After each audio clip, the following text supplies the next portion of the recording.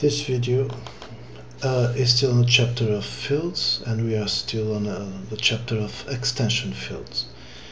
We get into this very important theorem, f of a.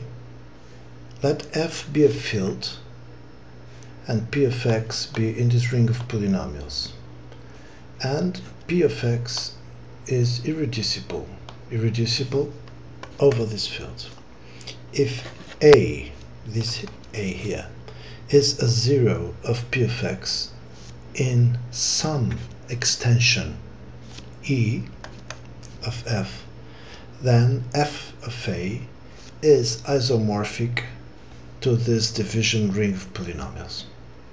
Okay, that is point number one. Point number two, furthermore, if the degree of the polynomial is n, that implies that every member of f of a can be uniquely expressed in this form. So if the degree of p of n is n, that implies that every member of f of a can be uniquely expressed in the form Cn-1 a n-1 plus Cn-2 a n-2 plus C1a plus C0, where C0, C1 till Cn-1, this first last one, they are all in the field. So now we jump directly into an example.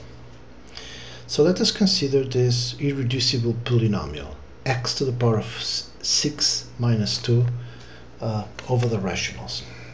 Okay, so this is a irreducible polynomial. I think it's quite obvious to see that not 2, right? This is a root for that, right? f of this will be 0, right? F of this will be 0.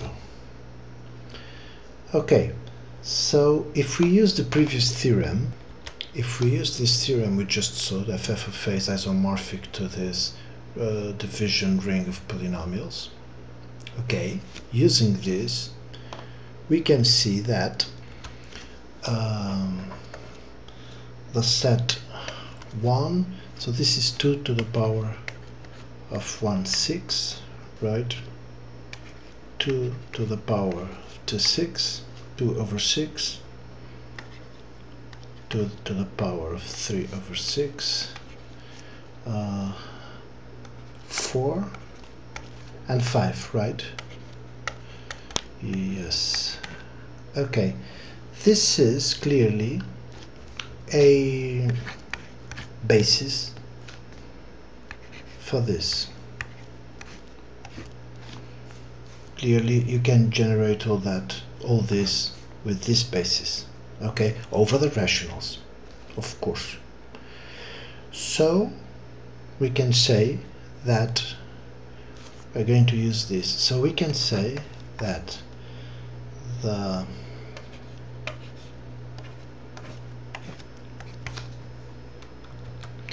so we can write this field this way, right? With a0 times 1, a1 times 2, because this is a basis, right? We saw that this is a basis for that field, so a1 2 to the power of 1 over 6, a2, etc.